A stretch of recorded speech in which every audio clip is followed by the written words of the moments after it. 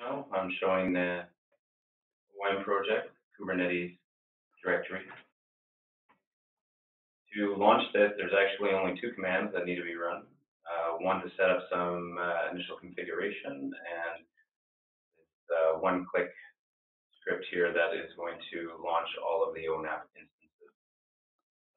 Just before I get to that, though, I wanted to show you quickly the structure that we have here. We have each ONAP component represented by a directory in the ONAP project. Here's ANAI, AppC, MSO, and all that's contained in here are the Kubernetes service and deployment descriptor files. If you're familiar with the Docker files that are used to create the Docker images already, this will look very familiar to you. As the deployment descriptor, it looks very similar. It identifies the Docker image that we're trying to deploy, environment variables that are passed into the container once it's launched, the volume mounts, volumes themselves, and ports that are exposed. And this is showing the MariaDB that's used by MSO. And this one here, the MSO application itself, same type of structure, with the addition that there's this thing called init containers. I'll describe that a little later, but it helps us set up dependency.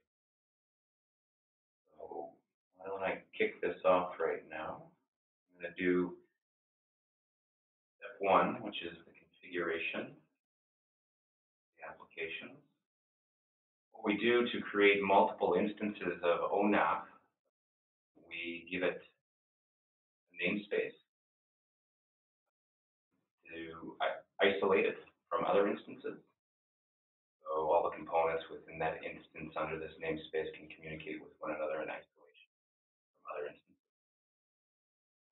When I run this, what we're going to see is I'm on a Kubernetes host right now, and there's this root directory shared in the cluster, and we're going to dump the configuration for the demo instance. It takes only a few seconds here. And we see that we have this directory created, and as it's creating, there's config directories for each of the components being built up here. This is the external configuration that is mounted in those YAML files I was showing you. And here I'm going to use a client tool called kubectl. This allows me to interact with the Kubernetes cluster, and it tells me all of the containers, pods that are running in the environment. Here we can see that the create config actually ran a container that did the config initialization for the namespace demo. And once it's completed its config, see that it's disappeared. The rest of the containers you're seeing are actually just part of the Kubernetes system. Okay. So there's nothing else running on here. We have the configuration laid out. So I'm going to go to the second step here to deploy it.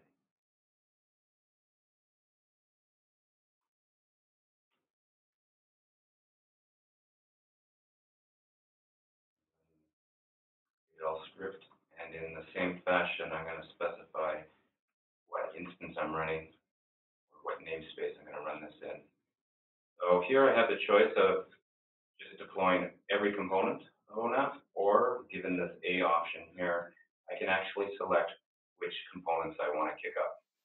In some cases, if it's a dev environment and I already spun up the whole system, I can simply remove and replace one or more of these components. Quite easy just to have a test environment. What's happening right now is it's walking through those directories you saw, and it's launching queue control commands to make the request to Kubernetes spin up the ONAP container. We look back, status of them, see that they're starting to spin up here slowly. We have ANAI, AppC, policy, so they're all coming to life. Now, this takes about 7 minutes to spin up all components and get them into the operational state. What you are seeing here is some requests to start the containers are pending, and we have these init states. And what that does is, if we look back at the MSO, that relates to the init containers. So before we actually kick off the MSO container, this is like a precondition. We're going to run a container that waits for the MariaDB component to be ready. So this is using two technologies that comes with Kubernetes out of the box already. It has the init containers. So we can do pre-processing before launching our main container, and readiness probes, which are checks to see about whether that component is actually in service, whether it can handle a request. And once it is, it unblocks the spawning of the main container. Look at something a little more complicated like SDC.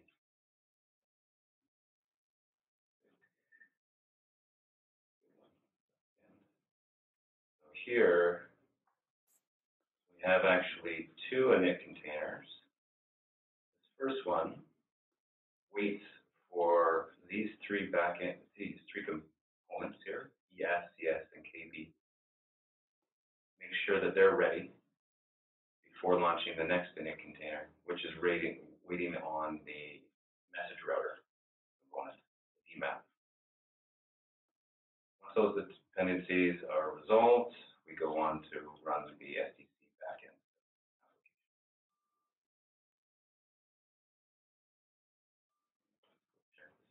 This. Now, 2 minutes in, we have a number of components that are running now. Some are still in waiting for the components to start up.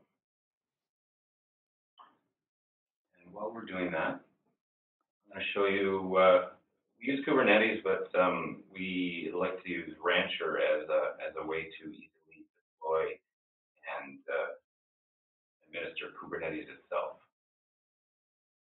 Okay.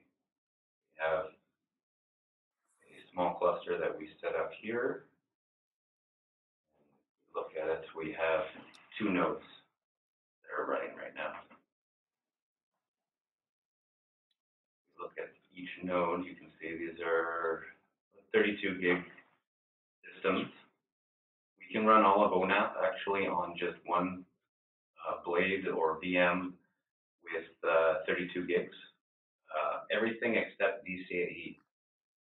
So that puts more memory requirements on us. I think we require about 50 gig if we introduce DCAE.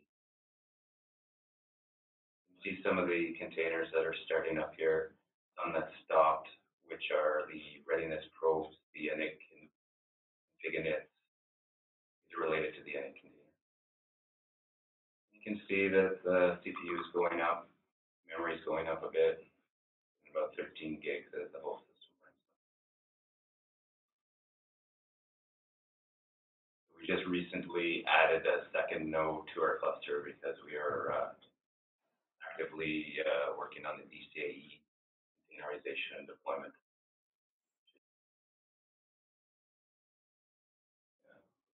Okay, so we're at 6 minutes, we're almost there. A couple more.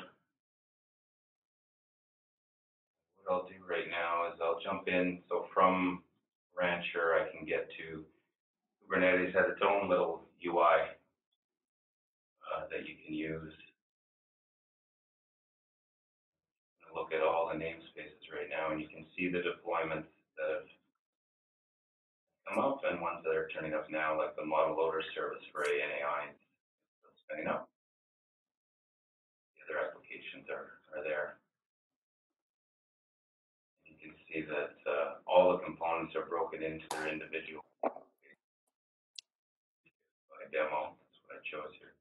So we can hone in on what is MSO doing, which the MariaDB and the application it's running, what image they pulled down along it. Here's the memory requirements for MSO.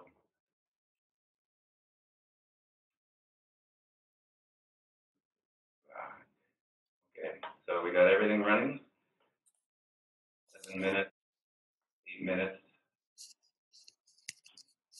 What we can do is run a health check on that.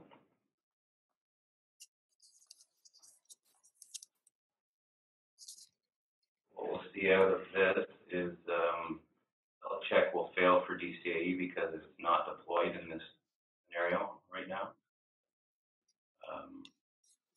We have pass on SDNC plus the MSO. We failed on robot test suite. Okay. So one thing is that we've set out OOM up to pull the latest versions of the Docker images. Sometimes it becomes unstable. Here's a case of this is failing because something has changed. I go here.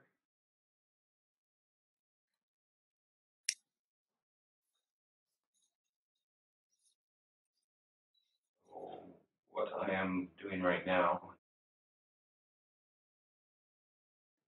we deployed a portal, a VNC session here actually that we can use to access the ecom portal. So this is a jump box effectively to get into the ONAP base, so we can access all those components internally.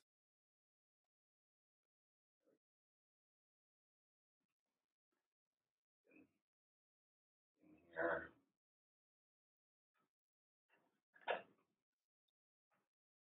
the ecom portal running.